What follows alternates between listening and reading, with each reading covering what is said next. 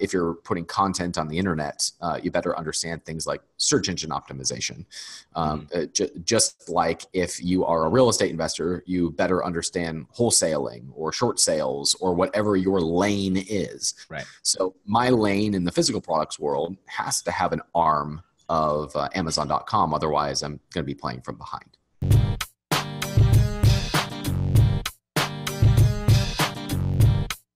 All right, so hello. On today's episode of Thought Leader Thursday, I'm joined by an accomplished and serial entrepreneur, author, and investor. His main focus is on creating lifestyle freedom, helping people create lasting businesses and investing the profits wisely. That's important. While enjoying a higher quality of life and working less. He is driven by the belief that entrepreneurs solve problems and that the world needs more empowered entrepreneurs. As the founder of Capitalism.com, his mission is to empower the next generation of entrepreneurs to create jobs, pay taxes, contribute to the economy, and uplift their families and local communities to create a better world. So please help me welcome to the show, Mr. Ryan Daniel Moran. Ryan, welcome to Epic Real Estate Investing. Matt, I appreciate having me on. I'm going to have to kick whoever made that intro and put pay taxes in there. I think AOC got a hold of my biography and threw in pay taxes. This is not okay. I'm immediately embarrassed. Really? That's a typo, huh?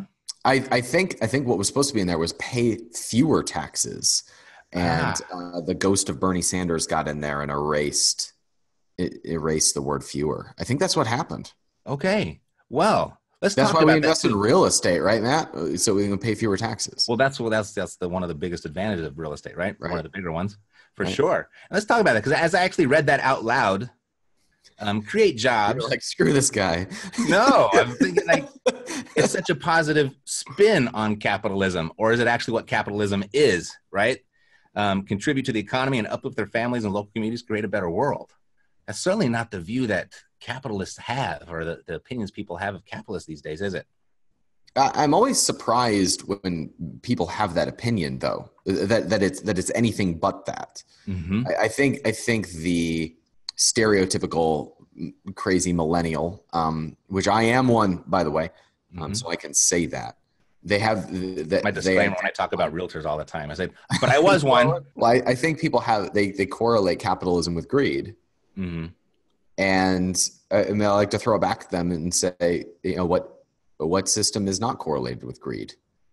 I mean, capitalism is simply the system through which we exercise freedom. That's all. That is all it is.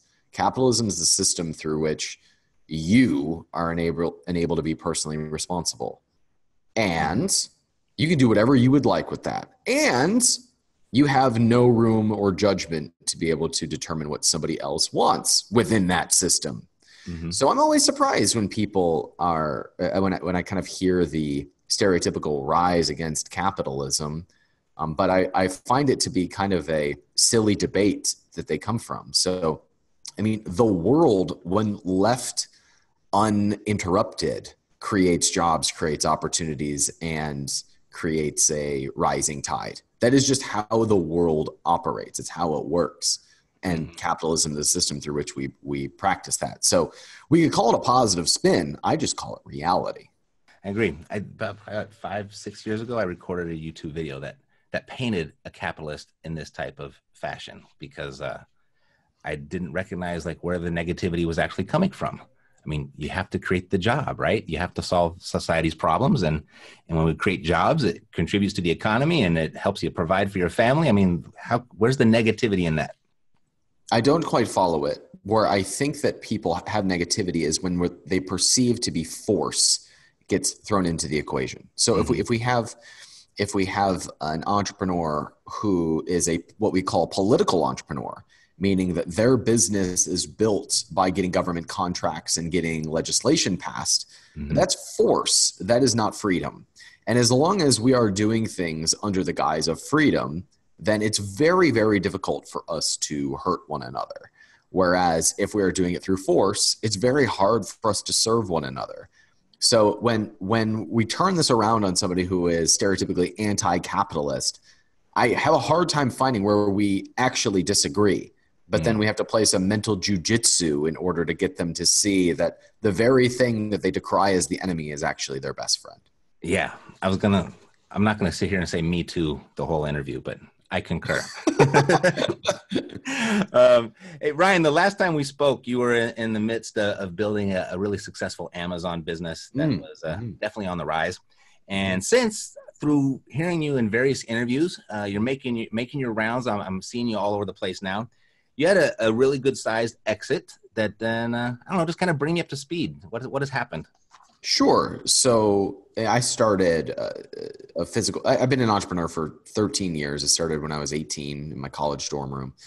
And I had a skill set that I applied specifically to internet physical products brands from the years of 2013 to 2018. And in 2013, I kind of took my first order. I used Amazon.com because Amazon does all the fulfillment, all the shipping, all those customer service, all that stuff. So I just get to just be a good marketer.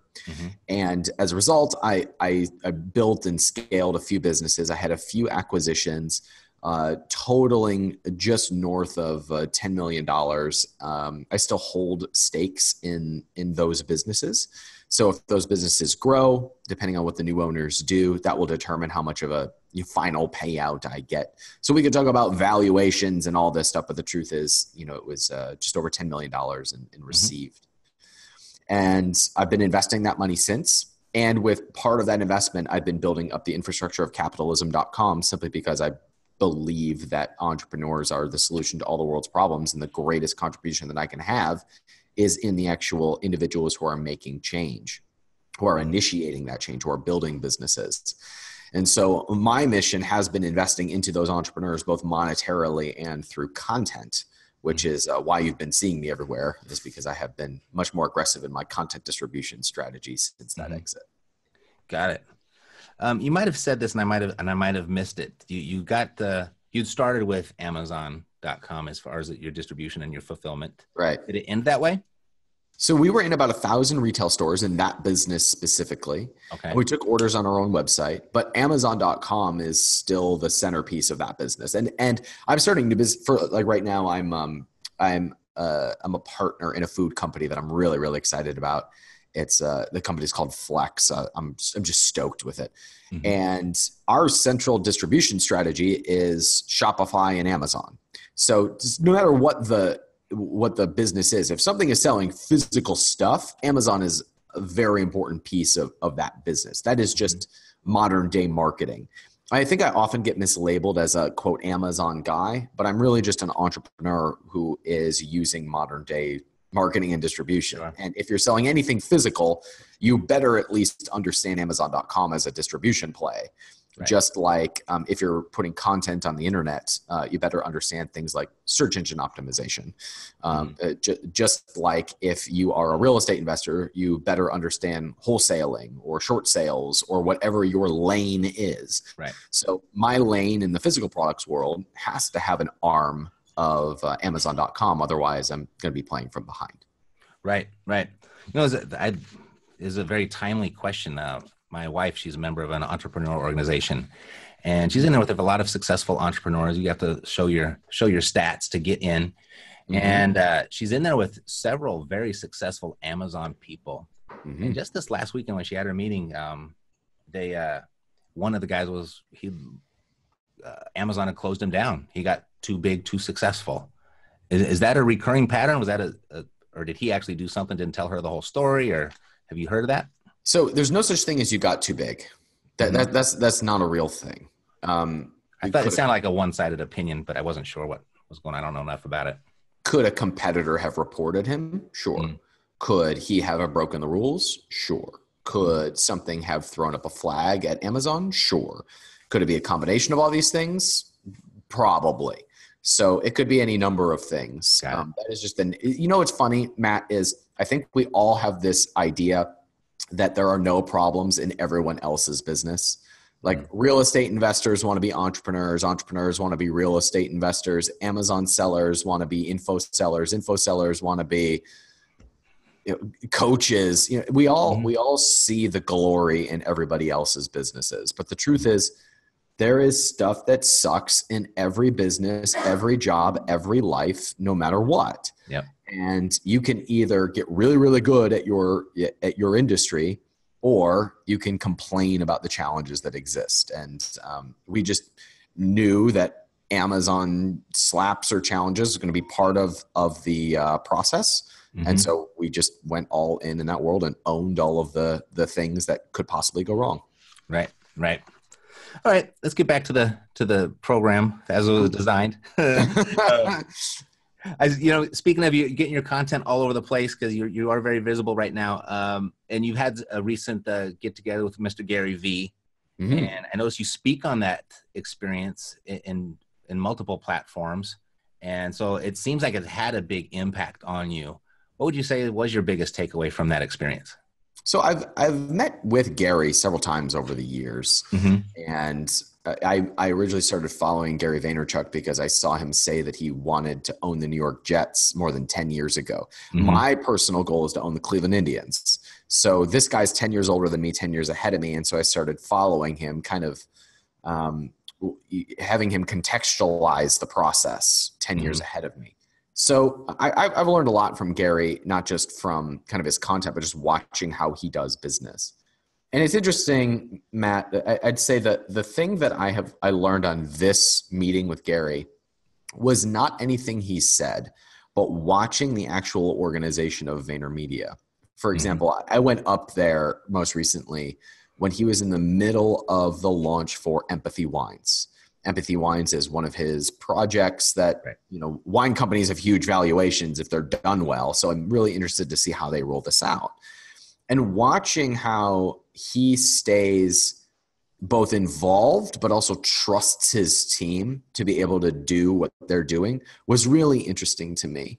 And how he structures having multiple projects at the same time without him being in the weeds on all of them was mm-hmm. really interesting to me. Mm-hmm. So I have a lot of things going on and I'm the bottleneck in all of them. And mm-hmm. so it was really interesting to see someone who's 10 years ahead of me having even more projects as I do, but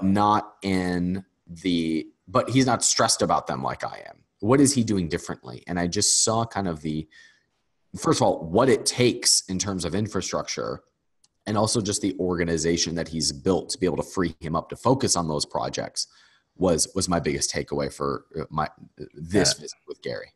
Mm-hmm. So what does business look like for you today then? And why was that stuff so interesting? Yeah.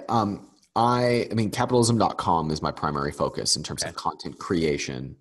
And we do a yearly event called the Capitalism Conference. Mm-hmm. And we have a continuity program called the 1% that is about building businesses, investing the profits, and creating wealth. And that my entire play is to build up an audience that is large enough to be an amplifier of whatever I desire to bring to the world, whether that is a brand or a business or a message. And at the same time, my strategy is to be putting myself in a position to be in front of deal flow and opportunities and connections throughout the course of decades. Not this year, not next year, not for the next 3 years, but for decades. Mm-hmm. And that's my long play. What that means practically is I have I guess you'd call it like a lab of physical products brands, because that's my background, which is called the Capitalism Initiative. There's a couple supplement companies in there. There's a paleo skincare company in there. And then I invest my profits into other businesses and other passive income streams. So I just invested in a company called Outstanding Foods, which is similar to like a Beyond Meat startup. I'm invested in this food company that I mentioned earlier, which is called Flex, which is a just add water protein-based food company. Mm-hmm. So those are what my holdings look like. And so what seeing Gary in context did for me was see that I really needed to put more of an emphasis on empowering other people to be decision makers so that everything wasn't coming to me all of the time. And that would help me stay at the top of the food chain without being overly stressed about every random decision. Mm-hmm. You'd had, I mean, through the building of your business, this one that you've just had this exit on, sure. You had the Freedom Fastlane podcast, I think. Yeah. So you had a podcast, you had a social media presence, But now, I mean, definitely you're much more visible. And so it's obvious that you are directing some energy towards that. But it hasn't been that long. What has your experience been as far as becoming, I don't know, for lack of a better word, the influencer? I have to think about that because I don't think of myself as that at all. Right. Well, would you not consider yourself that being the correct label if the intent is to build an audience that then amplifies what you're up to? Sure. It's just what's interesting to me is the only thing that has changed in the last 5 years is who has showed up. And by this, I mean, you know, you mentioned that I had a podcast called Freedom Fastlane, and now that is a time slot on capitalism.com, which is my media company. And that was a very decisive direction change, because I knew that if I kept talking about the same thing that I had talked about, I would be targeting the same people over and over again. Not that I have anything against them, but I had grown past it. And so the only thing that has really changed is my audience size is not any bigger than it was a few years ago. But my content output is a lot higher. So from the inside, I've experienced a lot of frustration. Right. But what has changed is I've changed and my message has changed, and the type of people that are attracted to my message have changed. So there's a reason why you and I are having this conversation, and you're an influential person and you're following my content, because I've grown up and my message has matured a lot over the last few years. Whereas had I stayed doing what I had been doing, I might actually have a bigger audience, but I would be influencing less influential people. So the experience of becoming something is really just been the becoming more of myself, or the more mature version of myself. I've learned more and more over the last few years that all of this is an inside out game. Like everything that is wrong in your life is 80% your fault and 20% things outside your control. 20% of it is the economy. 20% of it is white privilege. 20% of it is your parents. 20% and 80% of it is you. And if I'm frustrated with something, it's probably my fault. So it's just interesting to hear from the outside, you know, what has it been like to kind of rise as an influencer? Whereas the way I answer that is it's in direct correlation with who I am and who I become over that same time period. You know, I speak to my audience and I tell them, like, every week we're talking about the new tactic, the new strategy, the practice to make you more efficient and do better things and make more money. And I always share that I can teach you how to fill out a purchase agreement in 15 minutes or less, and you'll be the best purchase agreement filler out everywhere, ever. But why you don't do it on a daily basis, that's going to come from within, right? And so I'm always trying to tap into how do I, without getting too woo-woo on people, how do we tap into that internal drive and the thing that makes somebody develop that type of habit, or the habit of just money-making activities, and do those consistently? What type of work are you doing on yourself internally, if any? Oh, I do a lot of therapy.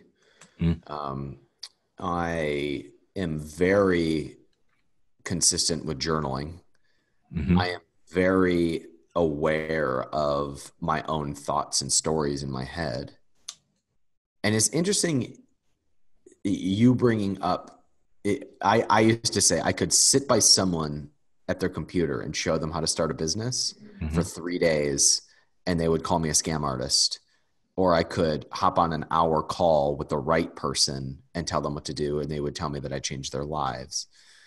And the only difference there is the person, right? And I say sometimes the problem isn't you. Sometimes the problem isn't your product. Sometimes the problem is just the people that you're targeting with your product. And I have relinquished my desire to try to change people for them to become the right people for my content or for my products or my businesses. That's their business. That's their job. It's my job to be very mentally healthy, to be around people who keep stretching me and for me to keep moving forward and to let the chips fall where they're going to fall.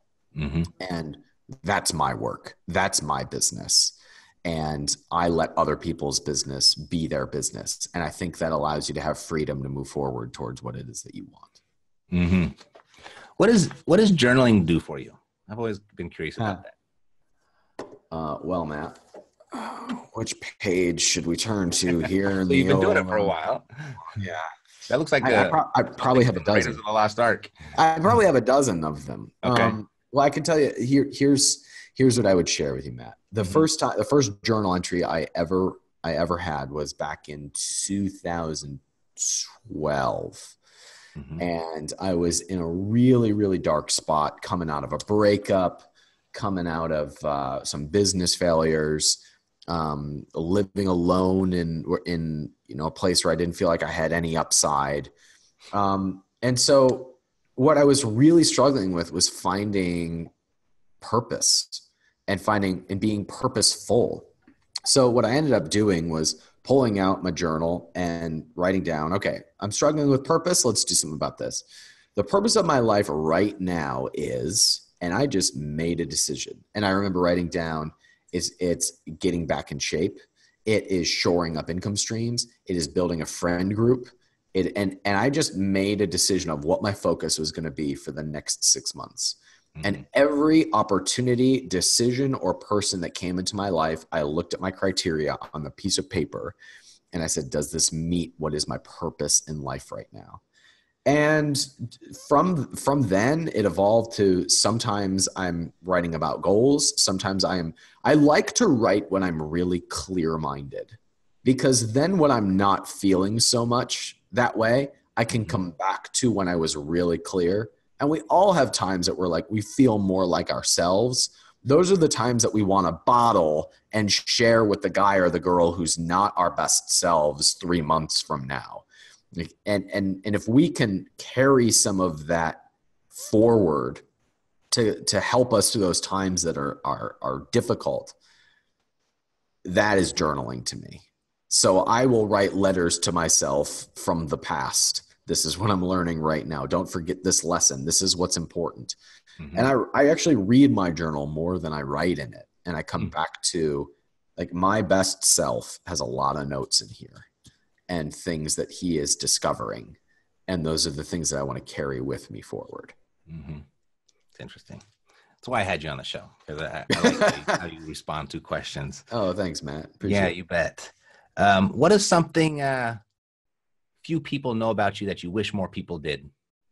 We're going to open up a whole can of worms here, Matt. So I don't think so one, I love talking politics. Mm-hmm. And there's two topics that you should never talk about with people, and they are politics and religion. Yeah, that's what people say. I knew that was a booby trap. Well, politics is my number one favorite thing to talk about. Mm-hmm. And my second is religion. So I went to college thinking I was going to be a pastor, concluded that I didn't believe the faith that I had been grown up in, and I walked away from it. And I have had my own spiritual journey that it's funny.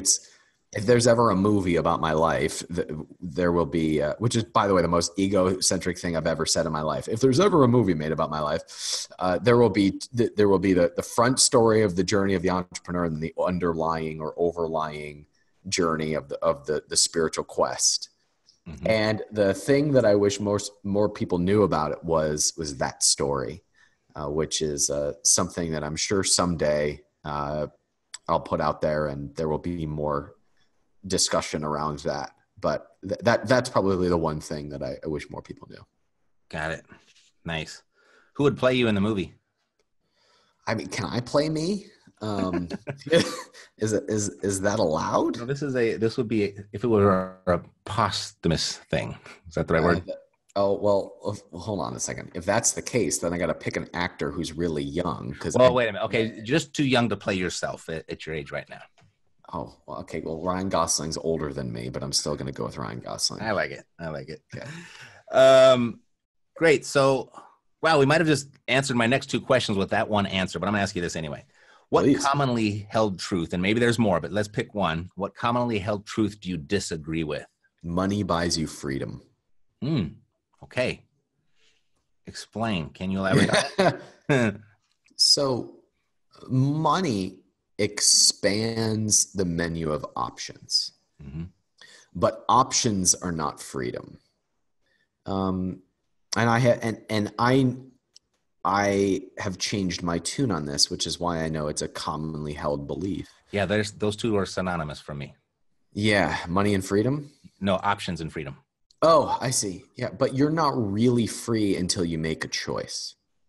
So like more options does not mean more freedom. And I think the paradox of choice is very true in the sense that as the menu of options expands, we feel more paralyzed. It's kind of like if you have a room in your house that you really don't like, and so you clear out all the furniture, and like, let's get rid of this junk. And you put it on Craigslist and you sell it all, and now you got this empty room. You now have the freedom. You have unlimited options to be able to put whatever you want in that room. But until you make a choice, it's a really boring room.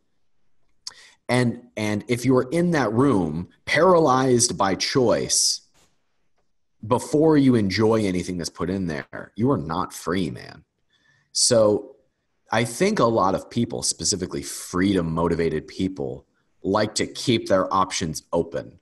But as a result, they never really move forward because it's decisions that give us freedom.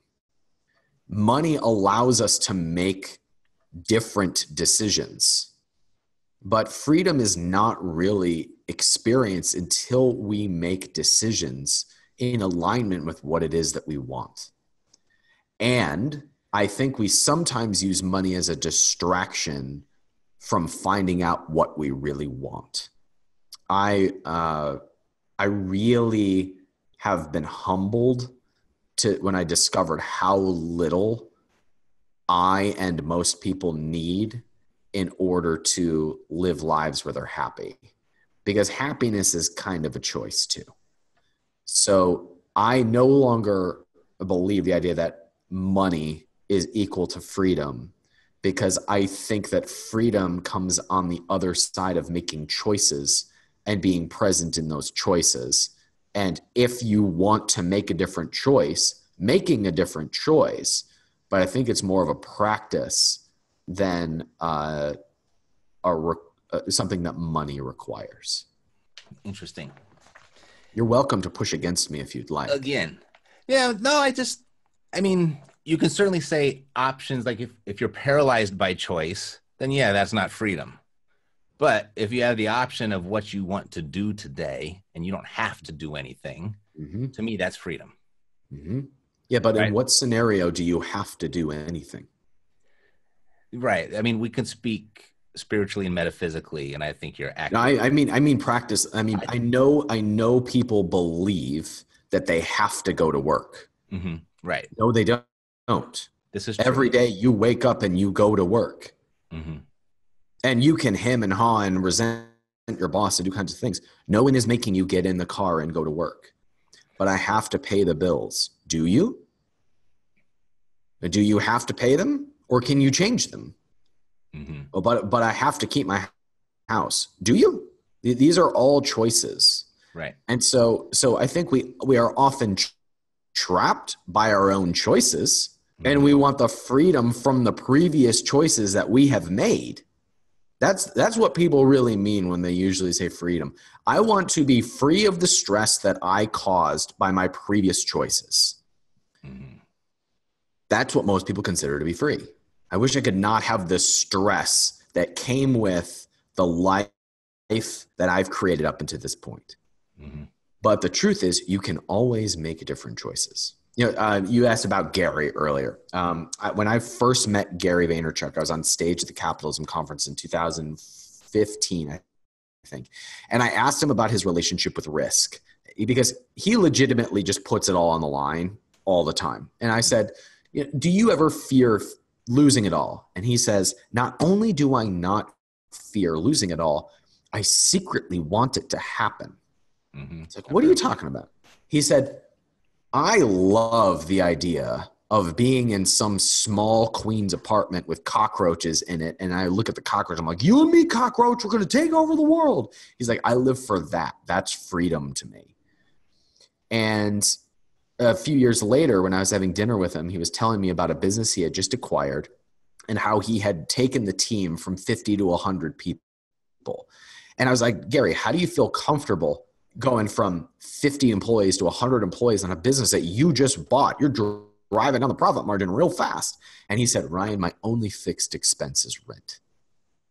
And so it was then that I kind of had the internal shift of, he is genuinely free by putting it all on the line. He is genuinely playing a game to him.